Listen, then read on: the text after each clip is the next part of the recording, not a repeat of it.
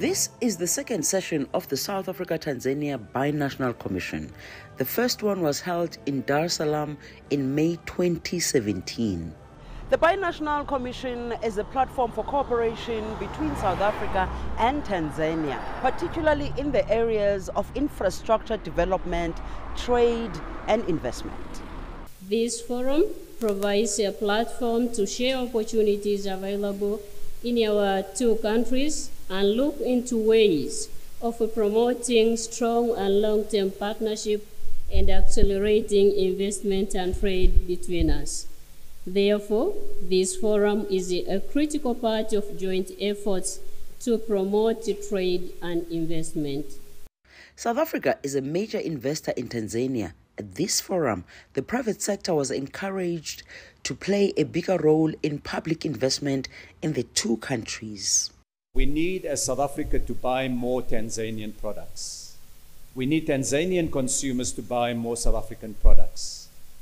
Who best to tell us how to buy and sell and invest more than the private sectors of those two countries? Addressing the Binational Commission, Presidents Cyril Ramaphosa and Samia Suluhu Hassan implored the businessmen and women to explore and agree on more avenues of cooperation. So what we are doing is to trade with the rest of the world in buying those same significant goods that we can trade with between ourselves.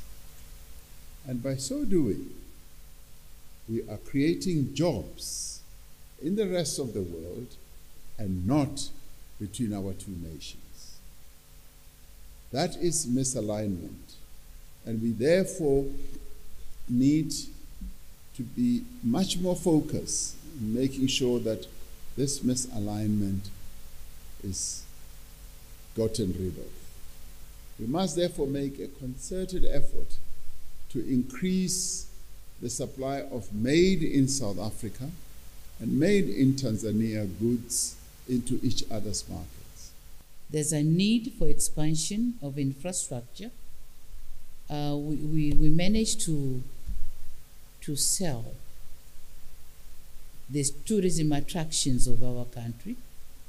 We had a film called The Royal Tour, which was shown throughout the world, and we are now receiving big numbers of tourists, but surely we are lacking some of the infrastructure, such as high-end hotels, transport, sport arenas, and other recreational facilities. The Business Forum brought together respective private sectors and state-owned companies to explore new opportunities. Yulisa Njamela for CGTN in Pretoria, South Africa.